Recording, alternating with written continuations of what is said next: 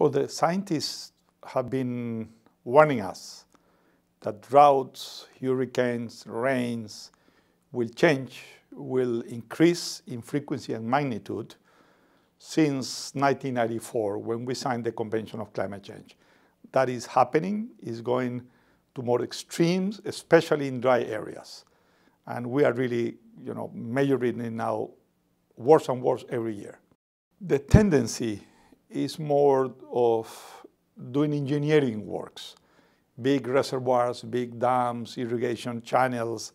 But we at FAO, we think that other activities could be done. For example, better water management, to go from traditional irrigation to drop by drop, to use more drought-resistant plants and crops.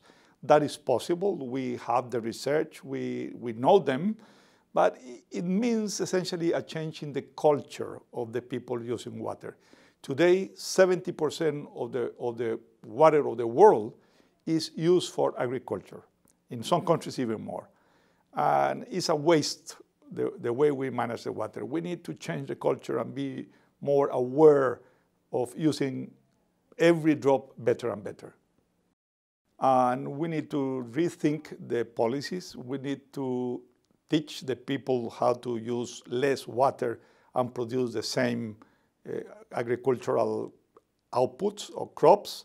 We need to help the small landholder to be able to use the new technology, for example, to use the drop by drop, and not only to wait for large irrigation dams and reservoirs, but also the governments could do a lot, could provide incentives for new drought-resistant plants in terms of laboratories, knowledge dissemination, and also in terms of organizing the communities and the small landholders in associations and cooperatives and others, which will help them to transfer easier the technology.